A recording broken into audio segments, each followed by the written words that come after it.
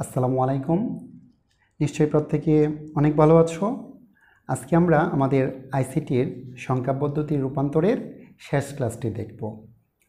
আমরা ইতিপূর্বের যে কাজগুলো করেছিলাম তা ছিল দশমিক সংখ্যা পদ্ধতি থেকে অন্যান্য সংখ্যা পদ্ধতিতে রূপান্তর ছিল। তাহলে আজকে আমরা দেখব যে আমাদের কি কি রূপান্তরগুলো আমাদের করতে হয়। প্রথমত আমাদের দশমিক থেকে অন্যান্য সংখ্যা পদ্ধতিতে রূপান্তরের প্রয়োজন হয়।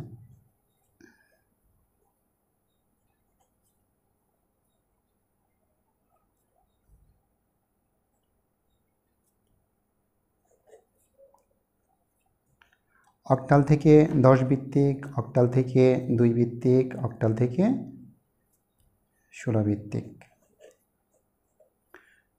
16 থেকে 10 ভিত্তিক, 2 ভিত্তিক, 8 ভিত্তিক।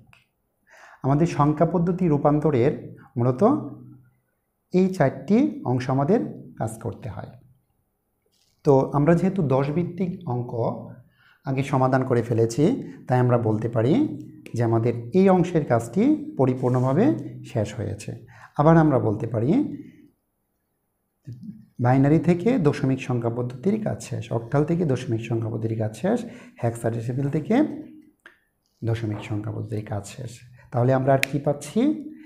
বাইনারি থেকে অক্টাল, হেক্সাডেসিমাল, অক্টাল থেকে বাইনারি, হেক্সাডেসিমাল, হেক্সাডেসিমাল থেকে বাইনারি, অক্টাল। আচ্ছা, এতগুলো রূপান্তর আমরা কিন্তু স্বাভাবিকভাবেই চিন্তা করতে পারি না যে এতগুলো এখান থেকে ওইখানে, ওইখান থেকে সেইখানে, এভাবে কতগুলো নিয়ম আসলে আমরা শিখব। আমরা সংখ্যা পদ্ধতির দশমিক রূপান্তরের ক্ষেত্রে কেবলমাত্র একটি নিয়ম দেখিয়েছিলাম। তো আজকেও আমরা আর যাবতীয় সব কিছু কেবলমাত্র একটি নিয়মের মাধ্যমে শেষ করতে পারবো। আচ্ছা, তো সেই ক্ষেত্রে আমি তোমাদের কিছু কৌশল দেখাবো। তো তোমাকে মনে রাখতে হবে এই কৌশলগুলো কোনোভাবেই বইয়ের কোনো নিয়ম নয়। আমি আমার নিজ টেকনিকে তোমাদেরকে কেবলমাত্র কিছু টেকনিক দিয়ে দিচ্ছি। তো তোমাকে মনে রাখতে হবে, যেহেতু দশমিক সংখ্যা পদ্ধতির কাজ আমরা ইতিপূর্বে শেষ করেছি, তাই দশমিক নিয়ে আর কোনো কথা আমরা বলবো না। তার মানে 10 ভিত্তিক অঙ্ক নিয়ে আমরা কিছু বলবো না। তাহলে অন্যান্য সংখ্যা পদ্ধতির রূপান্তরের ক্ষেত্রে তোমাকে মনে রাখতে হবে যে আমাদের বাইনারি সংখ্যা পদ্ধতিটা হলো এসেনশিয়াল, মানে এটা আমাদের লাগবেই। তার মানে আমরা প্রথমে কি জানলাম? অন্যান্য সকল সংখ্যা পদ্ধতির ক্ষেত্রে আমাদের বাইনারি সংখ্যা পদ্ধতি লাগবেই। এই কারণে দেখো তোমাদেরকে আমি বলে দিয়েছি যে বাইনারি লাগবেই। তো এই বাইনারি মানটা বের করার জন্য আমাদের ছোট্ট একটি ফর্মুলা আমি দিয়ে দিচ্ছি, সেটা হলো তোমাদের 2n। এই 2n শুধু তুমি মনে রাখবে, এই 2n এ শুধু এখানেই কাজ নয়, তুমি যখন এর পরবর্তী অংশ হাফ এডার, ফুল এডার, এডার, তারপরে এনকোডার, ডিকোডার, তারপরে ডিজিটাল সার্কিট, এগুলো যখন পড়তে যাবে তখন এই 2nটা খুবই গুরুত্বপূর্ণ কাজ করবে। আচ্ছা, তাহলে আমি প্রথমে দেখিয়ে দিচ্ছি এই 2n এর মানগুলো আসলে কিভাবে তোমাকে করতে হবে। 2n, n এর মানটা কি? শূন্যের পর স্বাভাবিক সংখ্যা 1 2 3 4 এরকম করে যেতে থাকবে, আর এই মানগুলো ধরতে হয় এককের ঘর থেকে। তাহলে তোমরা একটু লেখাটা দেখো, আমরা কি করতে পারি? 2n, n এর মান যদি প্রথম শূন্য হয় তাহলে এটার মান আমরা কি পাচ্ছি বলো তো? এটার মান পাচ্ছি হলো 1। আমরা জানি যে এটা সমান হলো 1। আচ্ছা, এরপরে পরের ঘরে আসলাম। n এর মান যদি আমরা 1 ধরি, তাহলে 1 ধরলাম, মানটা কি এসে গেলো বলো তো? মানটা পাবো আমরা হলো 2। এরপরে n এর মান যদি আমরা 2 ধরি, মানটা কত পাবো? আমরা মান পাবো হলো 4। এরপরে 2 এর মান যদি আমরা n এর মান যদি 3 ধরি, মান পেয়ে যাচ্ছি আমরা কত? 8। এরকম করে মান আস্তে আস্তে বেড়ে যাবে। এই n এর মান ধরে আমাদের মান আস্তে আস্তে বেড়ে যাবে। আচ্ছা, তাহলে আমরা যে মানটা পাচ্ছি সেটা কি? 8 4 2 1। এটি একটি কোড। এই কোড সংক্রান্ত পড়া আমরা পরবর্তী সময়ে শিখব, কিন্তু আপাতত আমরা এই অঙ্ক করার জন্য বাইনারির সাথে অক্টাল, হেক্সাডেসিমাল পরস্পর রূপান্তর করার জন্য এই কোডটা আমরা জেনে রাখব। তো যদি তোমরা কোডটা বলে যাও তাহলে এই 2n এর ফর্মুলা দিয়ে কোডটা পুনরায় বের করে নিতে পারো। ওকে, ফাইন। তাহলে আমরা 1 নম্বর বিষয়টা দেখলাম যে আমাদের বাইনারি মান লাগবেই। এরপরে কি দেখো তো? বাইনারি 3 গড় অক্টালের 1 গড়ের সমান। বাইনারি 3 গড় অক্টালের 1 গড়ের সমান। এর মানে কি? এর মানে হলো দেখো, এই যে 3টা গড় নিলাম, এই 3টা গড়ে যদি আমি বাইনারি মান এরকম করে বসাই, তাহলে এই অক্টাল একটি মানের সমান হবে। আমি দিয়ে দিলাম এখানে 7। এখন এই বাইনারির 3টা 1 মিলে কিভাবে 7 হলো সেটা আমরা নিশ্চয়ই শিখব, কিন্তু আমরা এখন দেখালাম যে আমাদের এই 3টা গড় মিলে আমাদের অক্টালের একটা গড়ের সমান হয়। তাহলে আমরা এখন দেখব যে 3টা গড় মিলে অক্টালের মানগুলো কিভাবে বের করা যায়। যেহেতু এখানে আমরা কোড দেখিয়েছি 4টি, তো আমাদের প্রয়োজন কয়টি? অক্টালের জন্য 3টি প্রয়োজন। তাহলে 1, 2, 4 এই 3টি মানের প্রয়োজন। আমরা জানি অক্টাল সংখ্যা পদ্ধতিতে কয়টি মান আছে? 8টি, 0 থেকে 7 পর্যন্ত। তাহলে আমি এখানে দেখিয়ে দিয়েছি, দেখো 0 থেকে 7 পর্যন্ত। আর এই কোডটা আমরা ব্যবহার করব 1, 2, 4, যেহেতু 3 গড় প্রয়োজন, এই কোডটা আমরা ব্যবহার করব। তাহলে আমি এখানে মানগুলো দেখিয়ে দিচ্ছি। এখানের মানগুলো দেখালেই মূলত আমাদের অঙ্কের সমাধান 80% এখানে কমপ্লিট হয়ে যাবে। কিভাবে দেখো তো? 0, আচ্ছা 0 হওয়ার জন্য কি উপরের যে মানগুলো দেয়া আছে এই মানের কোনো একটারও প্রয়োজন আছে? কোনো একটারও প্রয়োজন নেই। মানে 1 প্রয়োজন নেই 0 হওয়ার জন্য, 2 প্রয়োজন নেই, 4 প্রয়োজন নেই। তাহলে আমরা বলতে পারি যে 0 হওয়ার জন্যে 1-এর প্রয়োজন নেই, তার মানে প্রয়োজন না থাকার মানে হলো 0। 2-এর প্রয়োজন নেই, বাইনারি মান 0। 4-এর প্রয়োজন নেই, 0। এটাও যদি তুমি ক্লিয়ার না বুঝতে পারো, পরের অংশটা দিয়ে অবশ্যই বুঝে যাবে। তাহলে আমরা দেখি পরের অংশটা কি হচ্ছে।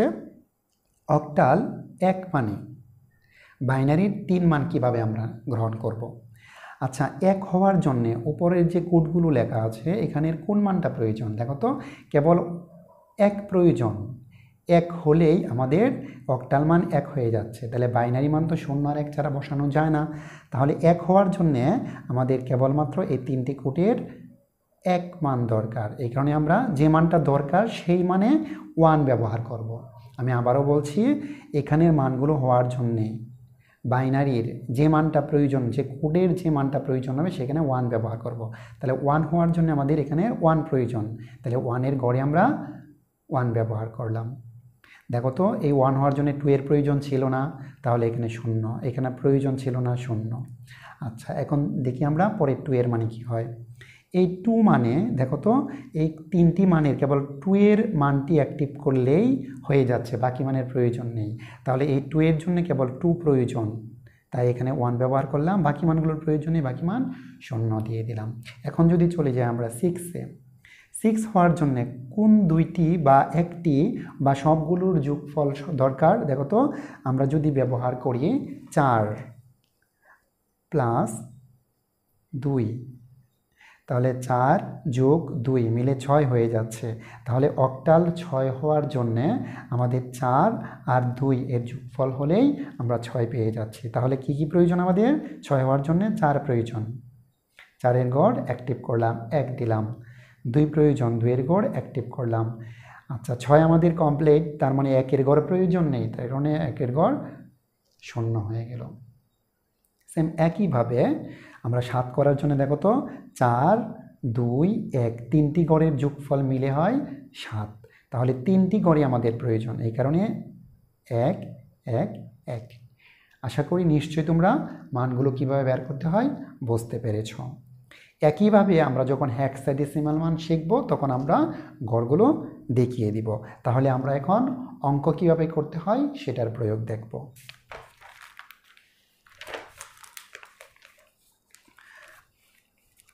আমি একটি মান ধরে নিলাম,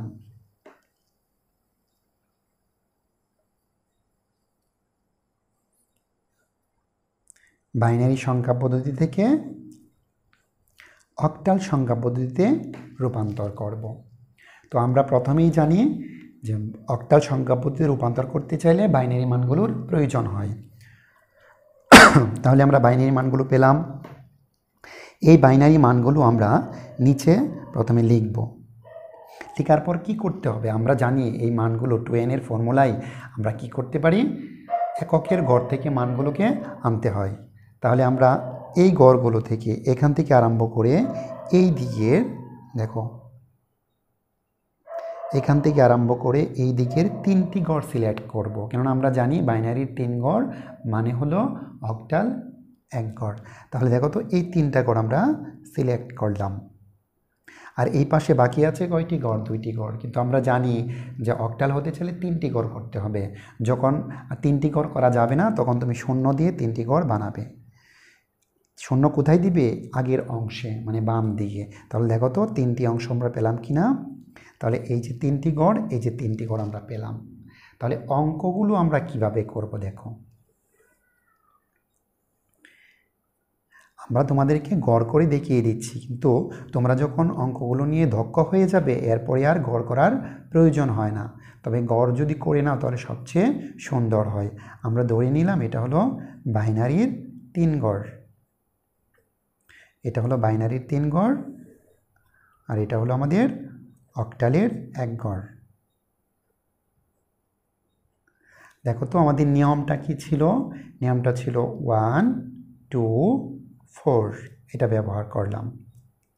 আচ্ছা, এখানে মূলত কয়টি গড়? 1টি আর 2টি অংশ, 1টি অংশ 2টি অংশ।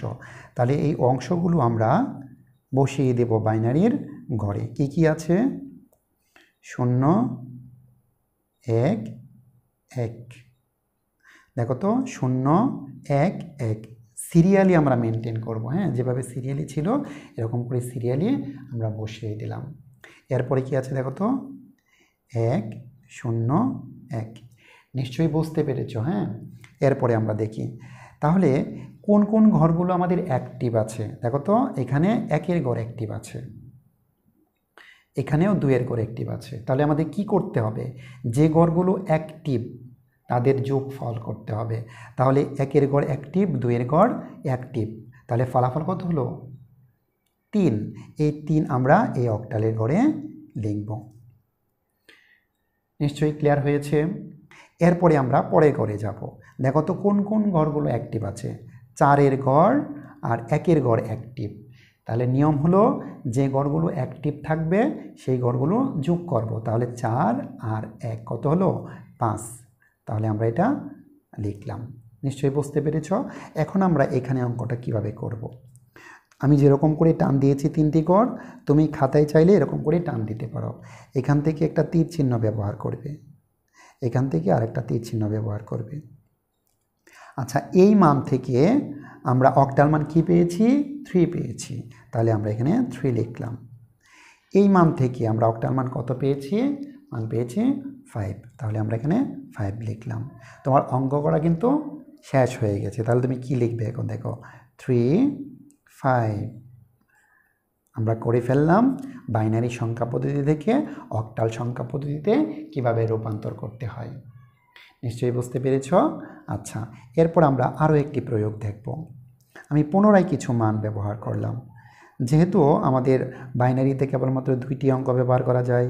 আচ্ছা, আমি এরকম করে কিছু মান ব্যবহার করলাম।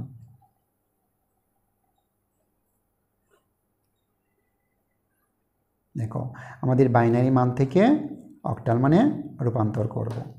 এক্ষেত্রে আমি কিন্তু পয়েন্ট দিয়েছি। হ্যাঁ, দেখো দশমিক ভগ্নাংশ সহ মান দিয়েছি। তাহলে এই ক্ষেত্রে আমরা কি করব দেখো। আমি প্রথমে বলেছিলাম মানগুলোকে 3টা করে লিখবো। আগে নিচে একটু ছড়িয়ে লিখবো, একটু ছড়িয়ে লিখলে ভালো হয়। হ্যাঁ, এবং তুমি পয়েন্টের জায়গায় পয়েন্ট বসিয়ে দিবে।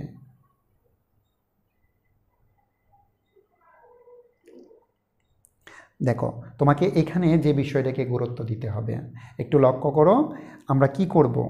এখান থেকে কিন্তু এই পাশে আসব। আর তুমি অবশ্যই তোমার পরীক্ষার খাতায় সহ অঙ্কের সমাধান করার সময় তুমি এই তীর চিহ্ন ব্যবহার করতে পারো, কোনো সমস্যা নেই। আর দশমিকের পরে কিন্তু আমাদের এই দিক দিয়ে তীর চিহ্ন ব্যবহার করতে হবে। আমি আবারও বলতেছি, দশমিকের আগে পূর্ণমানের ক্ষেত্রে আমরা ডান থেকে বাম দিকে আসব তীর চিহ্ন দিয়ে, আর দশমিকের পরে আমরা বাম থেকে ডান দিকে তীর চিহ্ন দিব। কেন দিব সেটা আমরা এখন দেখব। দেখো, এই ক্ষেত্রে আমরা এই দিক দিয়ে 3 ঘর সিলেক্ট করব। দেখো, এখান থেকে এই 3 ঘর সিলেক্ট করা হয়েছে, নিশ্চয়ই বুঝতে পেরেছ। আবার এখান থেকে আরম্ভ করে এই দিক দিয়ে 3 ঘর সিলেক্ট করা হয়েছে। তিন ঘর মিলে যাচ্ছে। যদি না মিলতো, আরও এক ঘর থাকতো, তাহলে আমরা আর দুইটা শূন্য ব্যবহার করে 3 ঘর বানাতাম। মানে হলো আমরা 3টা ঘর করে আসবো। যদি অতিরিক্ত মান থাকে তাহলে এর আগে 2টা শূন্য বা একটা শূন্য ব্যবহার করে আমরা 3 ঘর মান কমপ্লিট করব। আর এদিক দিয়ে দেখো তীর চিহ্ন যেহেতু এদিক দিয়ে, তার মানে হলো এখানে 3টা ঘর আমাদের এদিক দিয়ে সিলেক্ট করতে হবে। দেখো 3টা ঘর সিলেক্ট করলাম, এরপরে আমরা এখান থেকে আবার সিলেক্ট করলাম, কিন্তু দেখতেছি এখানে কি কেবলমাত্র 2টা মান আছে। এই কারণে অতিরিক্ত একটা শূন্য ব্যবহার করে আমরা 3টা মান করব। নিশ্চয়ই বুঝতে পেরেছ? তাহলে আমরা এখন কি করব? এটা করার জন্য আমরা সহজভাবেই, তোমরা গড়গুলো করতেও পারো, যদি খাতায় তুমি সাইড দিয়ে দেখিয়ে দাও তাহলে কিন্তু বেশ সুন্দর হয়। 1টা 2টা 3টা 4টা গড় করতে হবে। আমি 4টা গড় করলাম। আচ্ছা, এই 3টা গড় কার জন্য বলো তো? এই 3টা গড় হলো বাইনারির জন্যে। আর এই একটা গড় কার জন্যে? অক্টালের জন্যে। অক্টালের জন্য এই মানগুলো আমরা সরাসরি এখানে বসিয়ে দেব। তাহলে আমরা কি করতে পারি? বসিয়ে দিচ্ছি। এটা হলো 1 2 4, এক্ষেত্রে আমরা মান বসিয়ে দিচ্ছি 1 0 1। পরের মানও কিন্তু একই। যখন একই মান থাকবে তখন তুমি নিচের করে না বসালেও হবে, কিন্তু সবসময় মনে রাখবে তুমি যদি মানগুলো বসিয়ে অঙ্ক করো তাহলে খুবই সুন্দর হয়। তো 1 0 1, আবারও দেখো 1 0 1, এরপরে 0 1 0 মানগুলো আমরা বসালাম। এখন দেখব আমরা কোন মানগুলো আমাদের অ্যাক্টিভ আছে। এই ক্ষেত্রে দেখো তো প্রথম গড়ে 4 আর 1 অ্যাক্টিভ, তার মানে মান হলো 5। এই গড়েও কিন্তু একই মান হলো 5। এই গড়ে আমরা দেখতে পারতেছি একই মান হলো 5। আর এখানে কি মান শুধু অ্যাক্টিভ আছে 2 এর গড়, তার মানে ফলাফল হলো এখানে 2। নিশ্চয়ই বুঝতে পেরেছ? তাহলে এখন আমরা মানগুলো বসাবো। এখান থেকে এটার জন্য মান আমরা কি পেয়েছি? 5। এখানেও কিন্তু মান পেয়েছি 5, পয়েন্টের জায়গায় পয়েন্ট থাকবে। এটার জন্য মান পেয়েছি 5 আর এটার জন্য মান পেয়েছি 2। আমরা কিন্তু অক্টালের সমাধান করে ফেলেছি। তাহলে 5 5.52, এটা আমাদের হলো অক্টাল সংখ্যা পদ্ধতিতে রূপান্তর। আশা করি নিশ্চয়ই প্রত্যেকেই বুঝতে পেরেছ। আচ্ছা, আমরা এখন করব অক্টাল মান থেকে বাইনারিতে কিভাবে রূপান্তর করা যায়। আমি তোমাদেরকে বলবো, যদি এই নিয়মটা বুঝে থাকো তাহলে আর বাকি বিষয়গুলো নিয়ে তোমার আর কোনো ধরনের টেনশন করার প্রয়োজন নেই, কেননা তুমি সকল অঙ্ক এখন পারবে। তাহলে আমরা দেখি কি করা যায়। আমি একটা মান নিলাম, ধরো এরকম একটা মান আমি নিলাম আমার ইচ্ছে মতো। এখান থেকে তোমাকে বলা হলো বাইনারি মান করার জন্য। দেখো আমরা কিন্তু একই নিয়ম প্রয়োগ করব। আর তোমাদেরকে আমি ইতিপূর্বের ক্লাসগুলোতেও বলেছিলাম, তোমরা কখনোই একটি অঙ্ক করতে গিয়ে একটি সংখ্যা পদ্ধতির জন্য এক নিয়ম, অন্য সংখ্যা পদ্ধতির জন্য অন্য নিয়ম, এগুলো কখনো করবে না। তোমরা সবসময় লক্ষ্য করবে যেন একই কৌশল ব্যবহার করে সকল অঙ্কগুলো করতে পারো। তাহলে আমরা দেখি তো কি করা যায়। আমরা আবারও চার্টটি দেখাবো।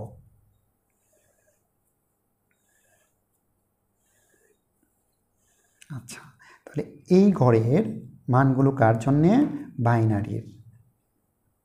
এটা হলো বাইনারির জন্য, আর এটা হলো আমাদের অক্টাল মানের জন্য। আচ্ছা, আমরা কি কি বসাবো? 1 4 1 2 4 এই মানটি আমরা বসাবো। এখানে মান কয়টি আছে? 3টি। তাহলে আমরা গড় নিলাম 1টি 2টি 3টি। আমরা যখন যার মান পাবো তখন তার মান বসিয়ে দিব। এখানে আমরা কার মান পাচ্ছি বলো তো? অক্টালের মান। তাহলে অক্টালের মান বসালাম 7 6 2। দেখো একেবারে ইজি নিয়মটা। হ্যাঁ, এই যে 7-এর জন্য এখানের কোন মানগুলোর যোগফল দরকার? 4 2 1 যোগ করলে কিন্তু 7 হচ্ছে। তাহলে 4 দরকার আমাদের, 2 দরকার, 1 দরকার। এরপর দেখো 6 হওয়ার জন্য কোন দুইটার যোগফল দরকার? 4 দরকার আর 2 দরকার। 1-এর কিন্তু কোনো প্রয়োজন নেই, যেহেতু 1-এর গড় প্রয়োজন নেই তাই এটা অ্যাক্টিভ থাকবে না, মানে শূন্য থাকবে। 2 হওয়ার জন্য কোনটা প্রয়োজন? 2 হওয়ার জন্য আমাদের কেবলমাত্র এই 2 এর গড় অ্যাক্টিভ করা দরকার, বাকি মানগুলো প্রয়োজন নেই। তাহলে এখন দেখো তুমি সহজেই কিন্তু অঙ্কটা করতে পারতেছো। আমি একটু ছড়িয়ে লিখলাম। ছড়িয়ে লিখে এখন তুমি কি করবে? একটা তীর চিহ্ন ব্যবহার করবে, এগুলাতে তীর চিহ্ন ব্যবহার করবে। সংখ্যা পদ্ধতির অঙ্ক করতে গিয়ে এখানের অঙ্কগুলোর মাঝখানে যদি একটু জায়গা রাখো তাহলে তোমার জন্য সহজ হবে। দেখো তো আমরা কি করতে পারি, এই 7 এর জন্য আমরা 3টি মান পেয়েছি 1 1 1, তাহলে এটার জন্য আমি লিখলাম 1 1 1। আর এই 6 এর জন্য কি মান পেয়েছি? 1 1 0। 2 এর জন্য কি মান পেয়েছি? 0 1 0। আমাদের কাজ কিন্তু শেষ। তাহলে আমরা ফলাফল কি লিখতে পারি? 7 6 2 এই অক্টাল সমান আমরা এই যে বাইনারি মান পেয়ে গেছি। নিশ্চয়ই বুঝতে পেরেছ? আচ্ছা, এই ক্ষেত্রে আমি ভগ্নাংশেরও একটি সমাধান দিয়ে দিচ্ছি। আচ্ছা, যেহেতু আমাদের অক্টাল মান করতে হবে তাই বাইনারির আমরা 3টি মানের সাথে একটি অক্টাল মান নিয়ে নিলাম 1 2 4। আচ্ছা, আমি এখন আবার নতুন করে কিছু মান ধরলাম 1 5 4 0 পয়েন্ট 2 3। এটি হলো আমাদের অক্টাল মান। এখান থেকে আমরা বাইনারি মানে রূপান্তর করব। দেখো তো কয়টি মান আছে? 1টি 2টি 3টি 4টি 5টি 6টি। তাহলে প্রতিটি মানের জন্যে আমরা গড় বসিয়ে নেই। যেহেতু 6টি, 1টি 2টি 3টি 4টি 5টি 6টি। আমাদের এখানে কার মান পেয়েছি? অক্টালের মান পেয়েছি। তাহলে অক্টালের মানগুলো আগে বসিয়ে দিচ্ছি। অক্টালের মান 1 পেয়েছি, 5 পেয়েছি, 4 পেয়েছি, 0 পেয়েছি, 2 পেয়েছি, 3 পেয়েছি। দেখো তো এই 1-এর জন্যে আমাদের এখানের কোন ঘরটা দরকার? শুধু 1-এর ঘর অ্যাক্টিভ করলেই চলতেছে। তাহলে 1-এর ঘর অ্যাক্টিভ করলাম, বাকি মানের প্রয়োজন নেই। এই 1 হওয়ার জন্যে আমাদের বাকি মানগুলোর প্রয়োজন নেই। 5 হওয়ার জন্য দেখো তো কী কী দরকার? 4 দরকার আর 1 দরকার, মানে এই দুইটা যোগ করলেই আমাদের 5 হয়ে যাচ্ছে। তাহলে 4-এর ঘর অ্যাক্টিভ করা দরকার, 1-এর ঘর অ্যাক্টিভ করা দরকার, এই 2-এর ঘর অ্যাক্টিভ করার প্রয়োজন নেই। এরপরে আমরা 4 দেখব। 4 হওয়ার জন্য কেবল 4-এর ঘর অ্যাক্টিভ করা দরকার, বাকি মানগুলোর প্রয়োজন নেই। 0 হওয়ার জন্য দেখো এখানে কোনো মানই প্রয়োজন নেই। 0 হওয়ার জন্য এখানে কোনো মানই আমাদের প্রয়োজন নেই। তার মানে কোনো মান যেহেতু প্রয়োজন নেই, সব কয়টা ঘর 0 থাকবে। 2 হওয়ার জন্য কেবল এই ঘরটি প্রয়োজন।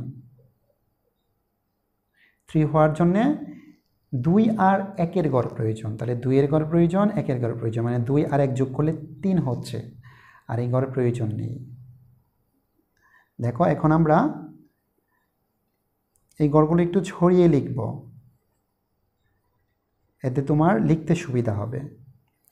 এই 1 মান, 5 মান, 4 মান, 0 মান, পয়েন্টের জায়গায় পয়েন্ট থাকবে। এই 1-এর জন্য আমরা মান পেয়েছি 0 0 1, 5-এর জন্য মান পেয়েছি 1 0 1, 4-এর জন্য আমরা মান পেয়েছি 1 0 0, 0-এর জন্য মান পেয়েছি আমরা 3টা 0, আর 2-এর জন্য মান পেয়েছি 0 1 0, 3-এর জন্য মান পেয়েছি 0 1 1। আমাদের হয়ে গেল অক্টাল থেকে বাইনারি পদ্ধতিতে রূপান্তর। আশা করি প্রত্যেকেই খুব ভালোভাবে বুঝতে পেরেছ। এই ক্ষেত্রে বিভিন্ন স্টুডেন্ট যে কাজটা করে সেটা হলো তারা এরকম করে একটা চার্ট মুখস্থ করে। আমি তোমাদেরকে সাজেস্ট করব কোনোভাবেই চার্টটা মুখস্থ করবে না। চার্টটা তোমাদের এমনিতেই মুখস্থ হয়ে যাবে।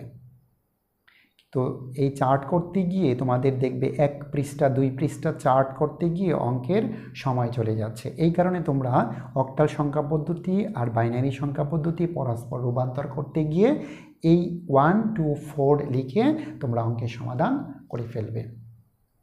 ওকে, এরপরে আমরা দেখব বাইনারির সাথে হেক্সাডেসিমেলের পরিবর্তন। তো আমরা কৌশলগুলো পুনরায় দেখব।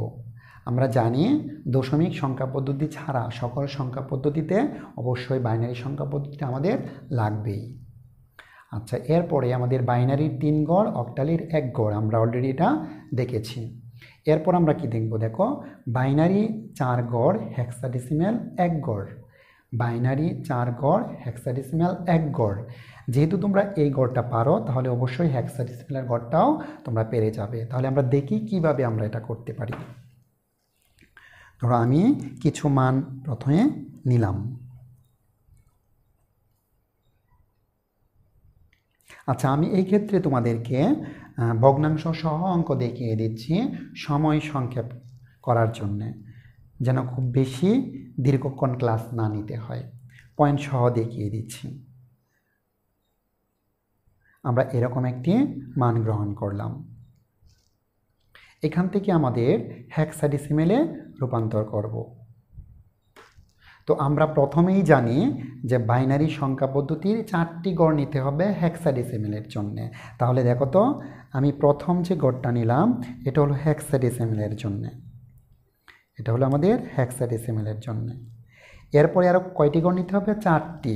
আমি 4টি গড় আরও নিলাম।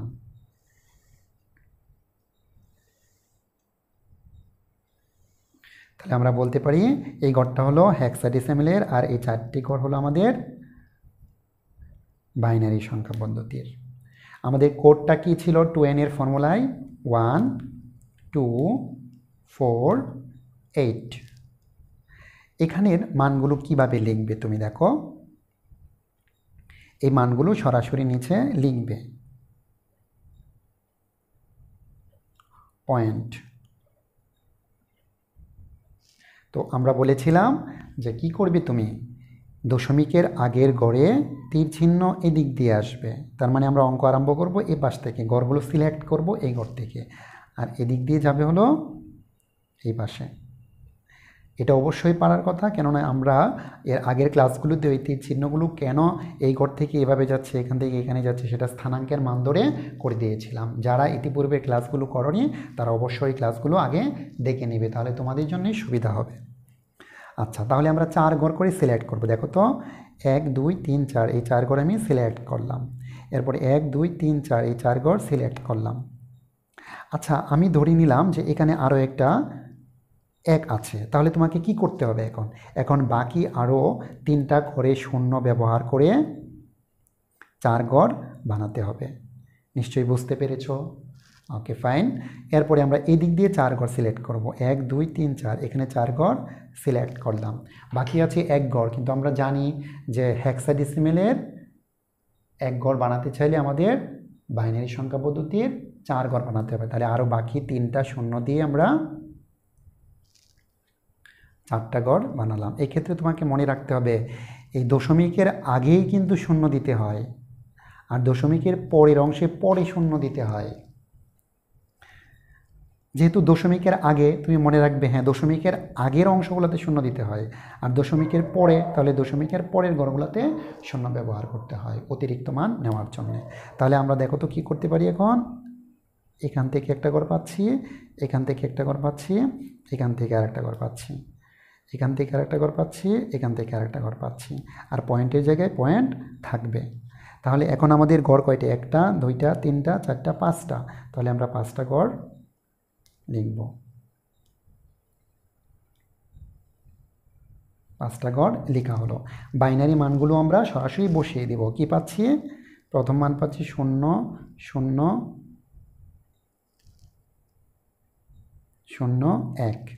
এরপরে মান পাচ্ছি 3টা 1 3টা 1 একটা 0। এরপরে কিন্তু একই মান পাচ্ছি।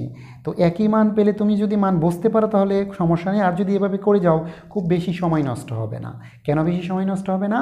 কেননা সংখ্যা পদ্ধতির অঙ্ক তো তোমাকে খুব বেশি পরীক্ষায় করতে হবে না।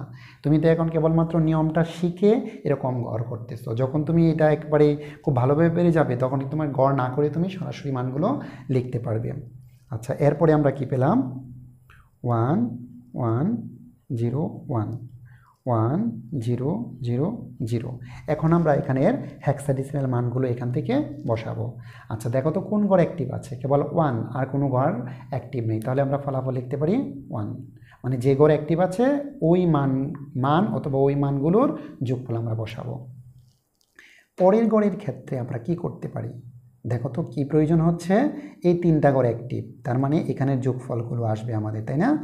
তাহলে 8 আর 4 আর 2 কত হচ্ছে বলো তো?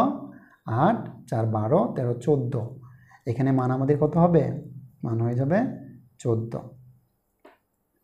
এরপর দেখো এখানেও মান হয়ে যাচ্ছে আমাদের 14, আর এখানে মান কত হচ্ছে? অ্যাক্টিভ গড়গুলো দেখতে হবে। এই 8-এর গড় অ্যাক্টিভ, 4-এর গড় অ্যাক্টিভ আর 1-এর গড় অ্যাক্টিভ, তাহলে মান কত হচ্ছে? 8 আর 4 12 আর 1 13 মান হচ্ছে। আর এখানে কেবলমাত্র 8 প্রয়োজন, আর অন্য কোনো ঘরের প্রয়োজন হচ্ছে, তাহলে আর শুধু অ্যাক্টিভ হচ্ছে। আচ্ছা, এখন আমরা কি করব? মানগুলো লিখব। আচ্ছা, মানগুলো যদি লিখি তাহলে এই প্রথম এই মানের জন্য আমরা কি মান পেয়েছি? হেক্সাডেসিমাল মান পেয়েছি 1, তাহলে আমি সমান দিয়ে 1 লিখলাম। এর পরের ঘরে গেলাম, এর পরের ঘরে গিয়ে এখানে মানগুলো কি পেলাম? 14। আমরা কিন্তু এর আগেও অঙ্ক করতে গিয়ে দেখেছি 14 মানে আমাদের হেক্সাডেসিমাল মান কত হয় আমরা জানি, A B C D E F. এই মানগুলোর জন্যে এটা হলো 10, এটা হলো 11, এটা হলো 12, এটা হলো 13, এটা হলো 14 আর এটা হলো 15। তাহলে দেখো তো এই 14 মানের জন্যে আমরা কি হেক্সাডেসিমাল কি মান পাচ্ছি? ই মান পাচ্ছি। তাহলে তুমি এখানে লিখতে পারো বা তোমার ইচ্ছে তুমি এখানে ই ব্যবহার করবে। এর পরের ঘরটাও কি পাচ্ছি? আমরা ই পাচ্ছি, তাহলে ই লিখলাম, পয়েন্টের জায়গায় পয়েন্ট। এরপরে এই মানের জন্য আমরা কি পেয়েছি? মানে পেয়েছি 13 পেয়েছি, 13 মানে কি আসে আমাদের? ডি আসে। এরপরে এই মানের জন্য সরাসরি 8 পেয়েছি, তাহলে 8 আমরা লিখব। তাহলে আমরা ফলাফলটা কি পেলাম এখন? 1 ই পয়েন্ট ডি 8। দেখো খুব সহজভাবে কেবলমাত্র একটি প্রক্রিয়ার মাধ্যমেই আমরা কি করলাম? বাইনারি থেকে হেক্সাডেসিমাল রূপান্তর করে ফেললাম। আশা করি তোমরা প্রত্যেকেই বুঝতে পেরেছ। এরপর আমরা দেখব হেক্সাডেসিমাল মান থেকে কিভাবে বাইনারি মানে পরিবর্তন করা যায়। তাহলে আমি আমার ইচ্ছে মতো একটি হেক্সাডেসিমাল মান ধরে নিলাম।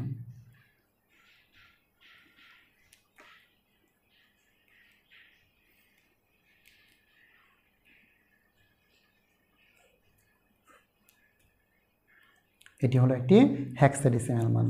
তো এই হেক্সাডেসিমাল মান থেকে আমরা বাইনারি মানে রূপান্তর করব। খুবই সহজ, আমরা প্রথমে গড়টি করে নিব।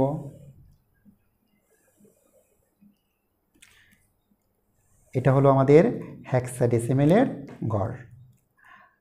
আমরা জানি হেক্সাডেসিমালের এক গড় বাইনারির 4 গড়ের সমান হয়, তার মানে আমরা এখানে আরও 4টি গড় করব। তাহলে আমাদের 4টি গড় হয়েছে, এটা হলো আমাদের বাইনারি মান।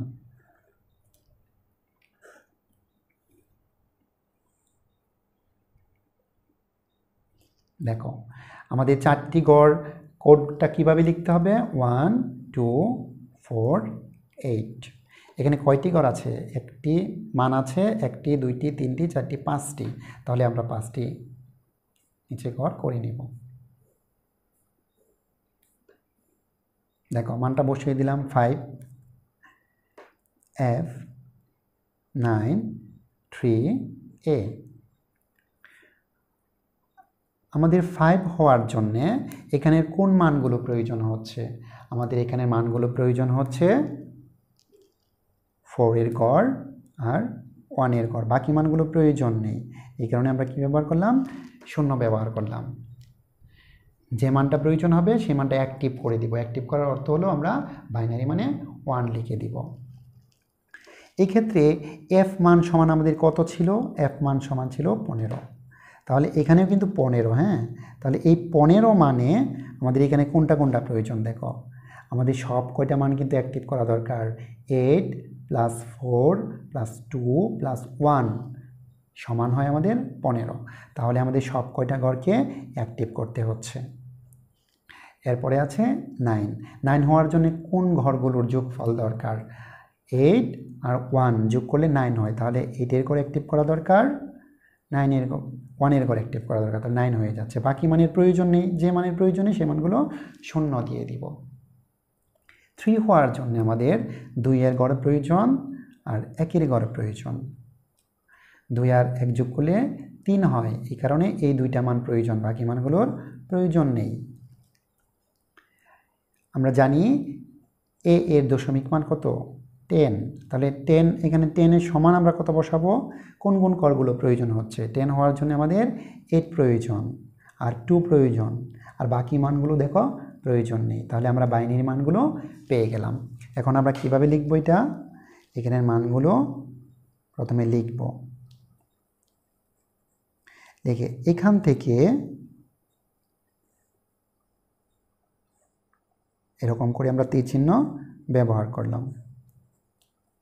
দেখো তো এই মানের জন্য, মানে এই 5 মানের জন্য যে মানগুলো আমরা পেয়েছি এই মানগুলো লিখব 1 0 1। এফ এর জন্য মান পেয়েছি আমরা 1 1 1 1। 9 এর জন্য মান পেয়েছি 1 0 0 1। এরপর পয়েন্ট 3 এর জন্য আমরা মান পেয়েছি 0 0 1 1। এর জন্য মান পেয়েছি 1 0 1 0। দেখো আমাদের হয়ে গেল হেক্সাডেসিমাল মান থেকে বাইনারি মানে রূপান্তর। এক্ষেত্রে আমি তোমাদেরকে বলবো বাইনারি মানগুলো লেখার ক্ষেত্রে অবশ্যই সতর্কতা অবলম্বন করবে, কেননা যদি কোনোভাবে একটি 0 বা একটি 1 বাদ পড়ে যায় কোনোভাবে, তাহলে কিন্তু ফুল অঙ্কটি আমাদের ভুল হয়ে যাবে। এই জন্য তুমি অবশ্যই এই ক্ষেত্রে সচেতন থাকবে। আমি আশা করি নিশ্চয়ই তোমরা অঙ্কগুলো বুঝতে পেরেছ। তাহলে দেখো আমি তোমাদেরকে বলেছিলাম কেবলমাত্র একটি নিয়মের মাধ্যমে আমাদের এই বাইনারি, অক্টাল, হেক্সাডেসিমাল পরস্পর রূপান্তর করা যায়। আচ্ছা, তাহলে আমাদের অঙ্কটা কি ছিল? আমাদের দেখো 2 8 16। 2 থেকে আমরা 8 ভিত্তিকে গেলাম, 8 থেকে 2 ভিত্তিকে রূপান্তর করলাম, 2 থেকে 16-এ রূপান্তর করলাম, 16 থেকে 2 ভিত্তিকে রূপান্তর করলাম। আমাদের কিন্তু 8 থেকে 16, 16 থেকে 8 এখনও রূপান্তর করা হয়নি। এটাও খুবই সহজভাবে রূপান্তর করা যায়। তো আমরা তোমাদেরকে বলেছি একই নিয়মে আমরা করব। সেক্ষেত্রে দেখি আমরা কি করতে পারি। আমরা জানি দশমিক সংখ্যা পদ্ধতি ছাড়া সকল সংখ্যা পদ্ধতির রূপান্তরের ক্ষেত্রে আমরা অবশ্যই বাইনারি সংখ্যা পদ্ধতির সহযোগিতা নিতে হবে। সেই ক্ষেত্রে আমরা এখন প্রয়োগ দিয়ে তোমাদেরকে বুঝিয়ে দিব।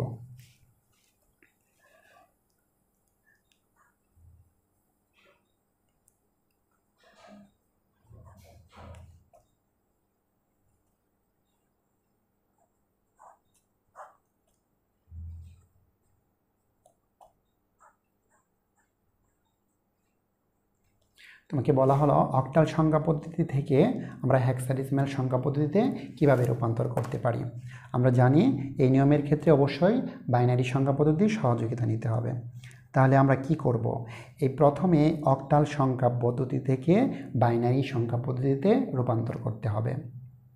আমি একবারে বলে দিচ্ছি, অক্টাল সংখ্যা পদ্ধতি থেকে হেক্সাডেসিমেলে রূপান্তর করা অথবা হেক্সাডেসিমেল থেকে অক্টালে রূপান্তর করতে চাইলে অবশ্যই প্রথমে তোমাকে বাইনারি মানগুলো নিয়ে আসতে হবে।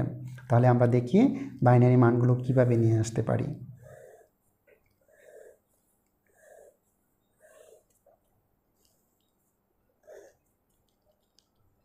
যেহেতু এটা অক্টাল সংখ্যা পদ্ধতি, তাহলে অক্টাল মান নিলাম, আর এই পাশে বাইনারির 3 ঘর নিলাম। 1 2 4। কি কি মান আছে আমাদের এখানে? 1 5 7 3, এরপর 2। তাহলে এই 1 হওয়ার জন্য আমাদের কেবলমাত্র এটি অ্যাক্টিভ দরকার, বাকি মানের প্রয়োজন নেই। 5 হওয়ার জন্যে এটা অ্যাক্টিভ দরকার, এটার প্রয়োজন নেই। 7 হওয়ার জন্য আমাদের সব কয়টি মান প্রয়োজন। 3 হওয়ার জন্য এই 2টি মান প্রয়োজন। 2 হওয়ার জন্য কেবল এই মানটি প্রয়োজন। তাহলে এখন আমরা এটার জন্যে অক্টাল মানগুলো লিখে ফেলব।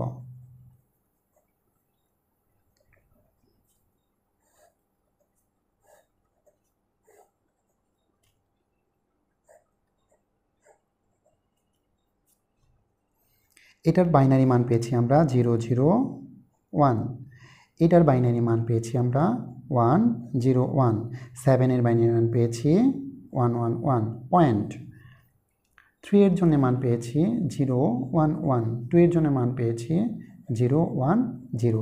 এই যে মানটা আমরা পেয়েছি এটা হলো আমাদের বাইনারি মান পেয়েছি, তাহলে অক্টাল থেকে আমরা বাইনারি মানে রূপান্তর করলাম। এখন এই বাইনারি মান থেকে আমরা হেক্সাডেসিমেলে রূপান্তর করব। তাহলে হেক্সাডেসিমেলে রূপান্তর করার জন্য আমরা নিয়মটা জানি, এদিক দিয়ে আমাদের একটা তীর চিহ্ন ব্যবহার করব, এদিক দিয়ে আর একটা তীর চিহ্ন ব্যবহার করব। কয়টি মান নিতে হবে এখন? 4টি মান নিতে হবে। তাহলে এই পাশের 4টি মান গ্রহণ করলাম, এই পাশের 4টি মান গ্রহণ করলাম, বাকি আছে 0, আরও 3টি শূন্য দিয়ে 4টি ঘর করতে হবে, 1টি 2টি 3টি শূন্য দিয়ে আমরা 4টি ঘর পূরণ করলাম। আর এই পাশের এদিক দিয়ে নিতে হবে 4টি ঘর নিলাম, এই পাশে 2টি ঘর পড়ে আছে, আরও 2টি শূন্য দিয়ে 4টি ঘর আমরা পূরণ করব। তাহলে আমরা এখন দেখব এখান থেকে হেক্সাডেসিমেল মান কি কি পাচ্ছি আমরা। এটা হলো হেক্সাডেসিমেলের গড়, আরও 4টি গড় আমরা নিব।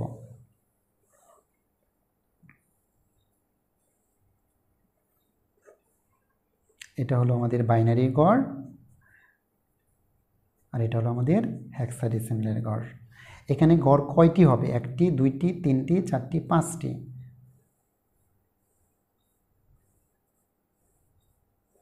এই মানগুলো আমরা বাইনারি গড়ে বসিয়ে দেব। প্রথমে 4টি শূন্য,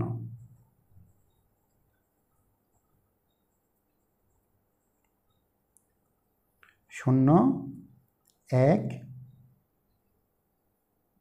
1 0 1 1 1 1, এরপরে 0 1 1 0 1 0 0 0। বাইনারি মান বসানোর ক্ষেত্রে অবশ্যই সতর্কতা অবলম্বন করবে, আমি এটা বলেছি আগেও, কেননা কোনো একটা মান যদি এদিক সেদিক হয়ে যায় তাহলে অঙ্কটা ভুল হয়ে যাবে। দেখো তো এই মানে কোনোটা অ্যাক্টিভ নেই, তার মানে এটার মান 0।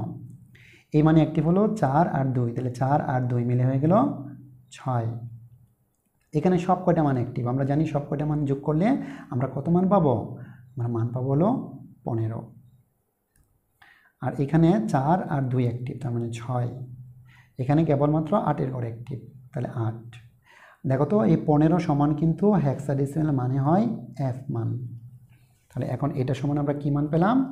0। পরের মান পেলাম 6, এরপরে মান পেলাম এফ, এরপরে মান পেলাম 6, এরপরে মান পেলাম 8। তাহলে দেখো আমরা এখন এই মানটা লিখব। আমরা কি পেলাম? 16 ভিত্তিক অঙ্কে রূপান্তর করতে পেলাম। তাহলে আমরা অক্টাল থেকে প্রথমে বাইনারি সংখ্যা পদ্ধতিতে রূপান্তর করলাম এবং বাইনারি থেকে হেক্সাডেসিমেল সংখ্যা পদ্ধতিতে রূপান্তর করলাম।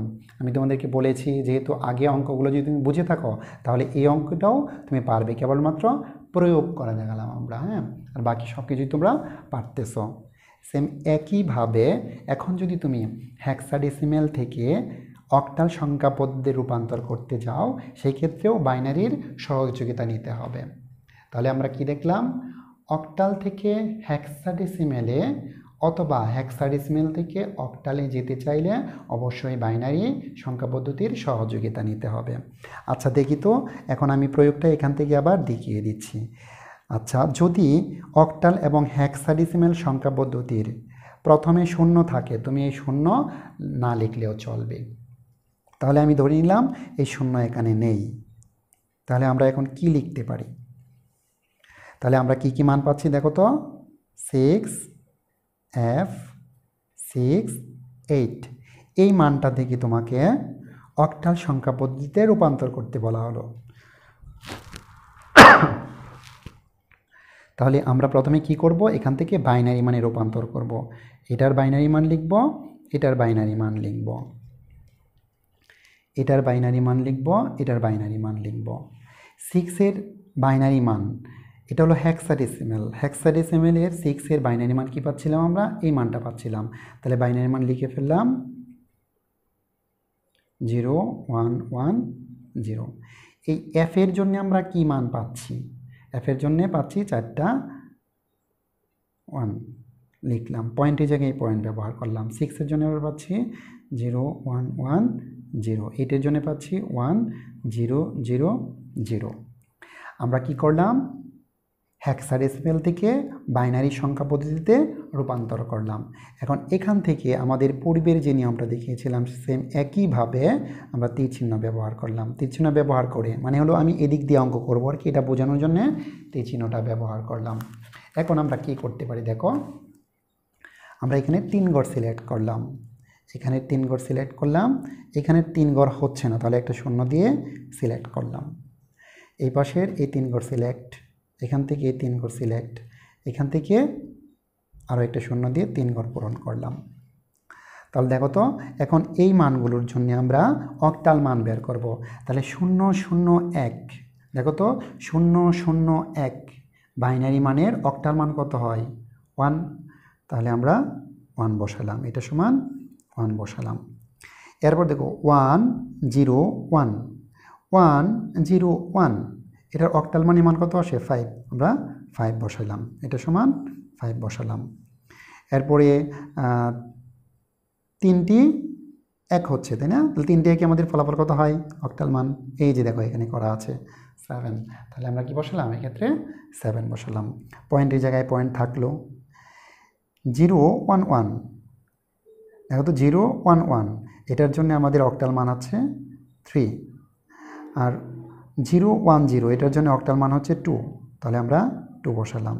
আর এই 3টা জিরোর জন্য কোনো মানের প্রয়োজন হয় না, তার মানে 0। দেখো তো মান কি হচ্ছে আমাদের 1 5 7.32। আমরা জানি পয়েন্টের পরে লাস্টে যখন শূন্য থাকে এই শূন্য ব্যবহার না করলেও চলে। তাহলে আমরা কি পাচ্ছি বলো তো, এটার মান পাচ্ছি হলো অক্টাল সংখ্যা পদ্ধতি। তুমি একটা বিষয় লক্ষ্য করো, আমরা অক্টাল থেকে হেক্সাডেসিমাল মান বের করেছিলাম, হলো আমাদের ফলাফল ছিল এটি। আর এখান থেকে যখন আমরা পুনরায় ফিরে গেলাম অক্টালে, দেখো প্রক্রিয়া একই প্রক্রিয়ায় আমরা কিন্তু একই মান পেয়ে গেছি। দেখো এই মানটি আর এই মানটি একই মান হচ্ছে, তার মানে আমরা বুঝতে পারতেছি যে বাইনারি মান থেকে অক্টাল বা হেক্সাডেসিমাল রূপান্তর করতে চাইলে কেবলমাত্র আমাদের এই 2n এর ফর্মুলায় 1 2 4 8 এখান থেকে অক্টালের 3টি মান আর হেক্সাডেসিমালের 4টি মান গ্রহণ করে আমরা পরস্পর রূপান্তর করতে পারি। পাশাপাশি এটাও শিখলাম অক্টাল থেকে হেক্সাডেসিমাল অথবা হেক্সাডেসিমাল থেকে অক্টাল সংখ্যা পদ্ধতিতে রূপান্তর করতে চাইলে অবশ্যই বাইনারি সহযোগিতা নিতে হয়। আমি আবারও একবার বলে দিচ্ছি, আমরা দশমিক সংখ্যা পদ্ধতি কেবলমাত্র একটি নিয়মে দশমিক সংখ্যা পদ্ধতি থেকে অন্যান্য সংখ্যা পদ্ধতি রূপান্তর শিখে গেছিলাম। আর এই দশমিক সংখ্যা পদ্ধতি ছাড়া অন্যান্য সংখ্যা পদ্ধতির অঙ্ক করতে গেলে, রূপান্তরের অঙ্ক করতে গেলে আমাদের কি করতে হয়, অবশ্যই বাইনারির সহযোগিতা নিতে হয়। আশা করি আজকের ক্লাস দিয়ে প্রত্যেকেই উপকৃত হয়েছ, প্রত্যেকেই ভালো থাকবে, আমার জন্য দোয়া করবে। আল্লাহ হাফেজ।